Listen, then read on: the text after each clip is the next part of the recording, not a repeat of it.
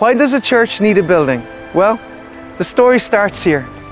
I'm standing here in the ancient monastic city in Glendalough, founded by St. Kevin in the 6th century. And we're standing here looking at a beautiful cross carved into the stone, an enduring testament to the Christian legacy that this nation has. A nation that was once known as a land of saints and scholars. St. Patrick, of course, brought the gospel to Ireland in the 5th century, and this nation was turned upside down by the gospel, or rather, it was turned right side up. All over this nation, you have these beautiful churches that were built for the glory of God. Buildings that were built for the glory of God, and they were filled with the praises of God. Take me to church. And so the message went forth, churches were built, and most importantly, the cross of Christ was planted in the heart of this nation. And here I'm standing by St. Kevin's cross, cut from granite, dating to somewhere between the 6th and the 8th century. But much has changed, and you could say that Ireland has turned from the light to the darkness.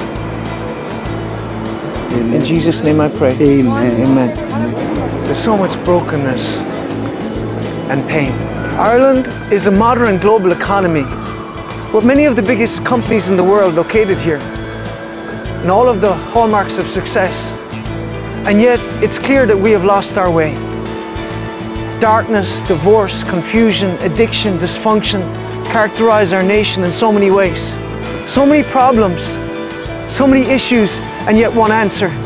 Jesus Christ is the answer to the needs of this city and this nation. There's nowhere in the world like this city.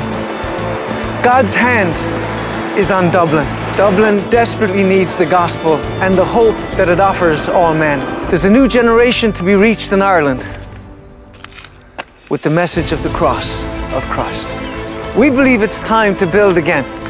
And so we're asking you to get behind us as we buy our own church building in Dublin to worship the King of Kings.